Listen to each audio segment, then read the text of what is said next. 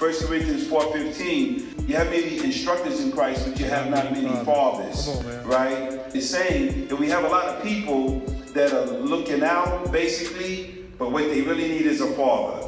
And if you look up the word father in Greek, it comes from the word patriarch, which means a patriarch. I have 3 men that are much older than I am that are my fathers. They're the patriarchs in my life. And so I tell people, if there's anything good about me, it's because I have 3 patriarchs that tell me what I need to be told, any way I need to be told, because I know they love me a lot, as if I were their own son. And they have formed and shaped and molded my life with their words alone.